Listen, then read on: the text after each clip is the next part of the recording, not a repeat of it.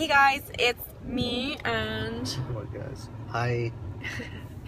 And we just got out of my egg retrieval and I really am in shock right now. The first IVF we got 23 eggs retrieved and this doctor told us not to expect really that many because my body is probably going to be... Dumpster diving. Can you guys see that? I hope you got it. Some guy was hanging out of a dumpster. Anyways, so he told me that my body is kind of gonna be used to the stimulation medication, so not to expect that many eggs.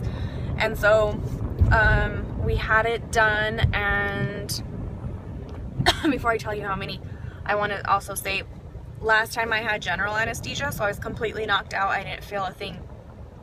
This time it was conscious sedation, and that freaking hurt. Like it was bad. I started crying in the middle of it, and they had to give me more fentanyl, I think she called it, but like that freaking sucked. But it was really temporary, and it passed, and then I was in the recovery room and I feel freaking spectacular right now. I feel totally fine.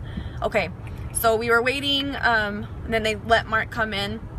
And he was waiting with me. We were waiting for like 45 minutes. It kind of sucked, but whatever.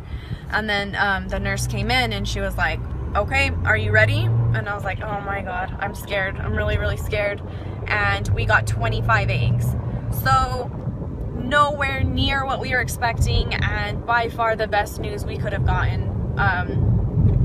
Yeah, so right now, I think I'll start my progesterone and oil shots tonight, and it looks like transfer will be on Friday, so we will update you guys then.